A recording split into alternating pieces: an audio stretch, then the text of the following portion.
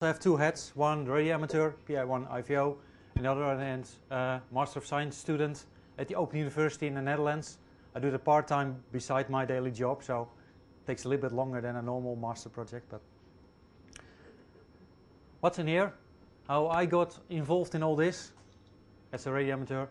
I will shortly tell something about GENSO, about the orbit determination project, of course. I will show you that's a non-ideal system for doing orbit determination, but also tell you about the ideas how I think it's possible. Some simulation will be performed later, and there's time for questions, of course, in the end. So, how do I get involved? I was looking for a Master of Science project. I study computer science at the Open University in the Netherlands. At the AMSAT Colloquium a few years ago, I spoke to Graham and Neil about GENSO and that kind of stuff. So I sent an email to Neil. Hey, do you have some nice computer science project? And yeah, we have a lot of projects. So out of the 10 or 20 projects, I selected a nice one. And it's a really nice combination of my study computer science, the hobby, amateur radio, and the work I'm doing as a software engineer. So it's really fun, I think.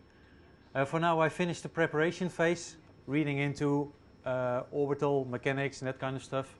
And I'm just starting up the project itself. So no results yet, only thoughts about it. Maybe next year, a nice presentation of if it's possible or not. So GENSO, it's the global educational network for satellite operations.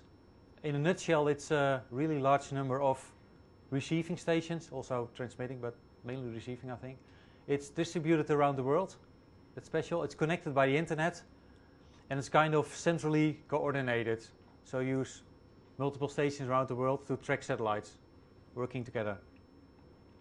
And the ground stations are mainly amateur radio-like stations. Not all, but in that direction. That's an important input for the project, I think.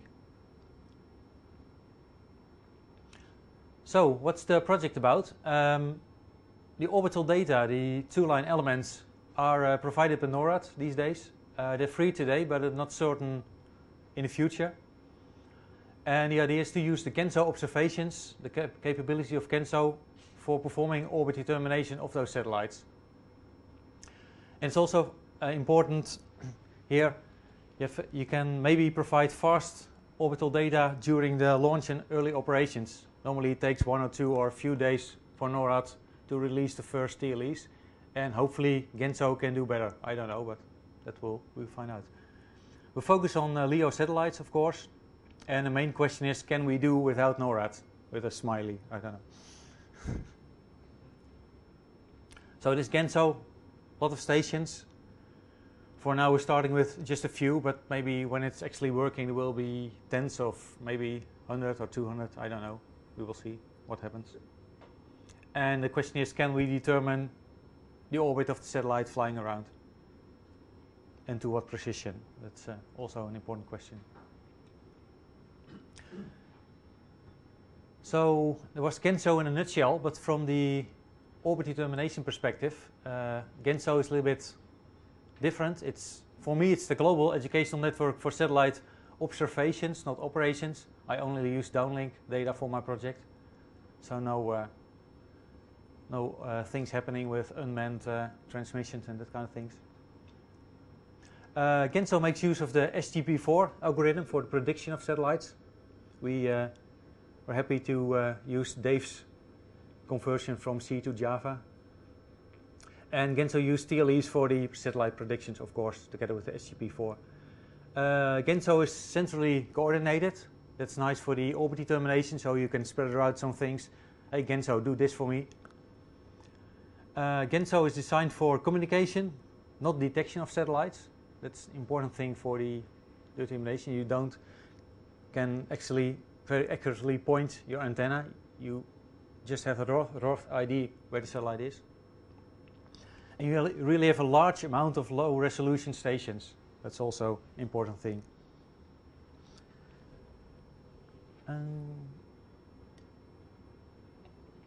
Yes, so they're relatively imprecise for orbit determination, the stations. You have relatively large beam width of your antenna, maybe 10 or 20 degrees or whatever. So within that beam, the satellite is somewhere. So if you have one station, there's no use of doing orbit determination, but maybe when you have 100 stations, then it's getting better.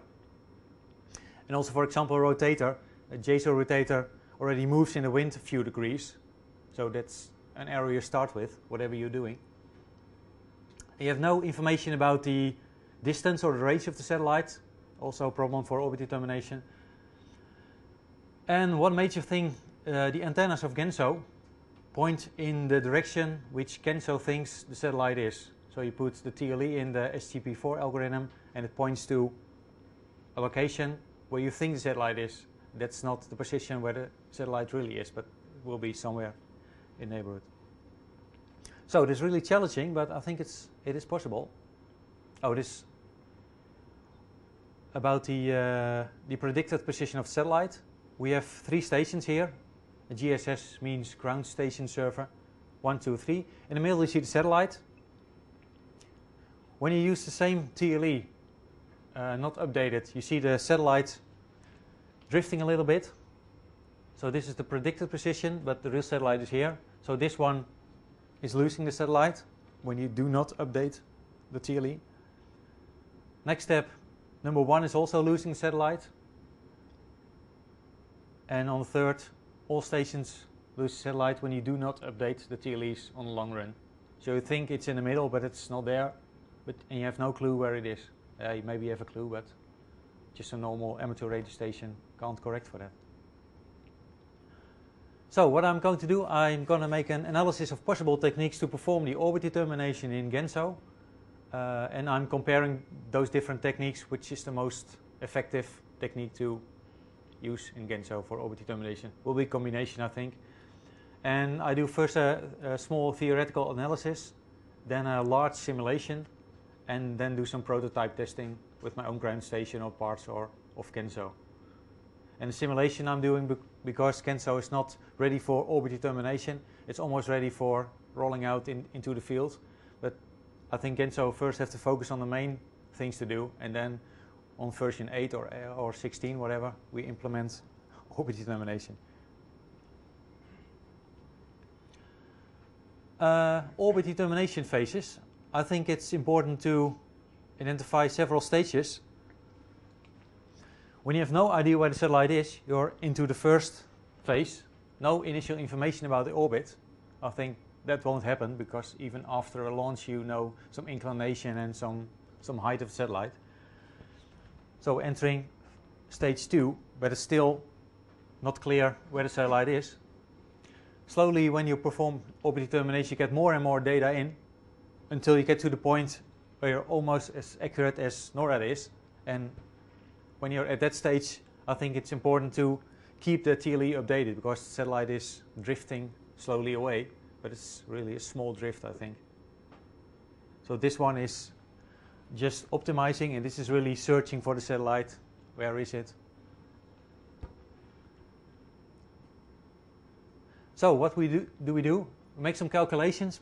For example, for the orbital period, you just point your antenna in one direction, or with 100 stations, you see it appear, and you wait until the next round when it's coming up, and you have a rough idea of the mean motion or the orbital period. That's really just calculating. The other thing I'm planning to do is do some deviating TLEs.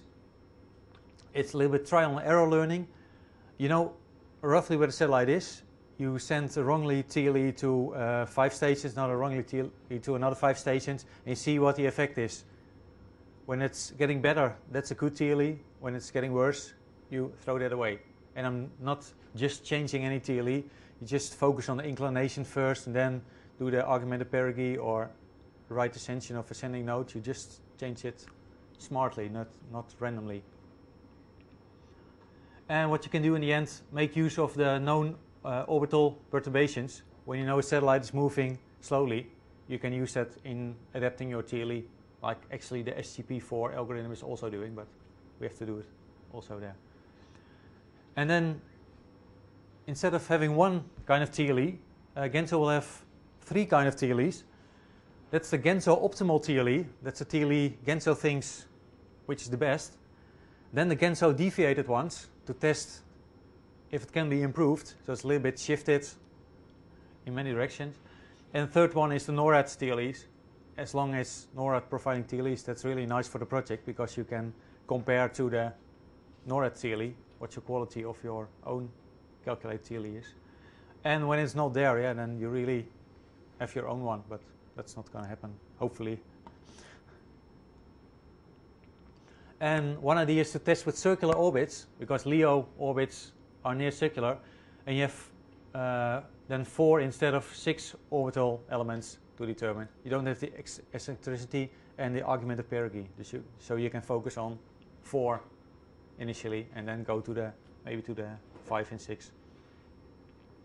And for the initial stages, maybe it's nice to use omnidirectional antennas with preamps, or put your antenna in a fixed position to some direction. We can simulate that what's the best one, and just wait till it comes over, and then hey, it's in Cal Poly, or hey, it's in Guilford, and you can slowly move to the orbit.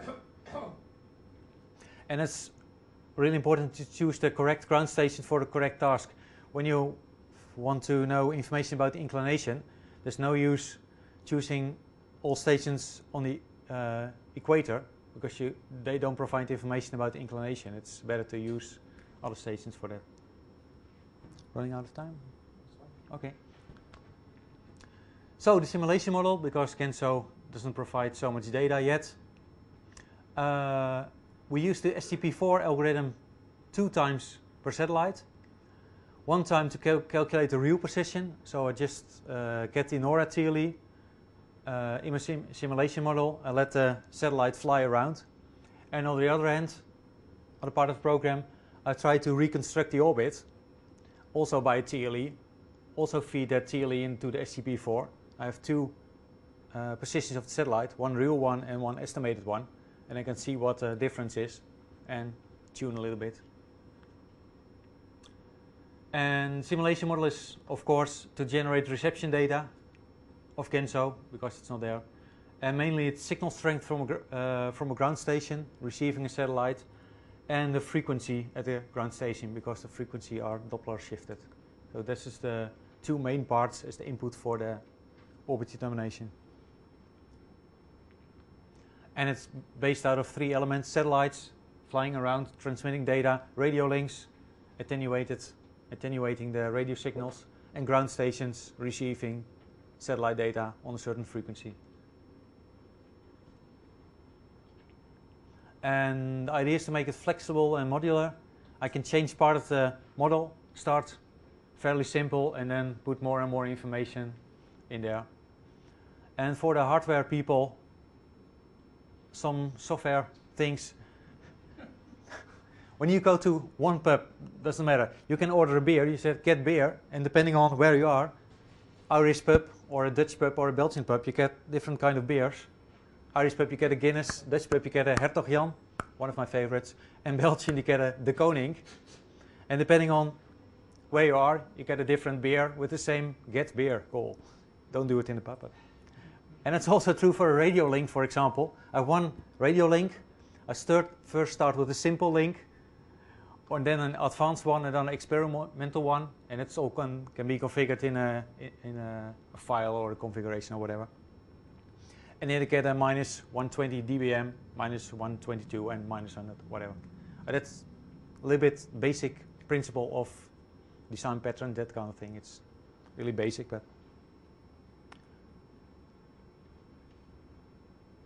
So how can we determine the correctness of the determined orbit? First, with some Doppler analysis. The time of closest approach is a well-defined point in time. You can compare it with the real one compared to the observed one. You can do some curve fitting, because the Doppler curve really fits in. You can do an analysis of your signal strength. It will be in a curve. And you can look at the acquisition of signal, loss of signal in time.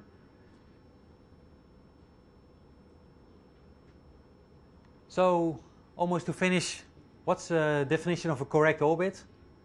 You can say you can look at the percentage of data received in GENSO compared to the maximum possible amount of data received. You can do a mathematical deviation, but then you have to know the NORAD one. And you can look at the time frame, the speed in which Genzo is able to get the right orbit. So it will be a combination of that, I think. And to finish with the discussion, when you do this, implementing orbit determination, one question is who wants to track a satellite using a potentially wrong TLE? Because you send out wrong TLEs. I don't want to spend 2 days or 1 week tracking satellite which isn't there, so that's a thing to solve. It has some impact on the scheduling itself because you're taking away ground stations from Genzo doing the task of collecting telemetry data, but now you use them for orbit determination. And the other question is AMSAT also able to do something similar? Or do we need a system like Genzo for this? Or, put it otherwise, does AMSAT need Genzo when there are no TLEs provided anymore about NORAD? That's a pub question, I think, for this evening. Okay, I want to thank many people so far for advice and interesting discussions and other things from Genzo, from the amateur radio community, Open University, 2 coaches, and especially the last one, Linda, my girlfriend. Open University, you study at home, so every time I have a new idea, I go down, I have a good new idea, and every time she listens, so thank you.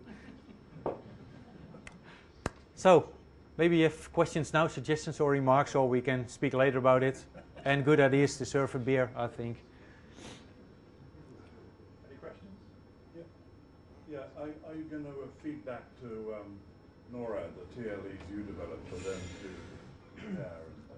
Okay. The one-way system. Yeah, the question is, can we feed back the TLEs Genzo is providing back to NORAD when we can prove ours are better? Maybe the answer is, I don't know. That's a nice thing to keep in mind. Yeah.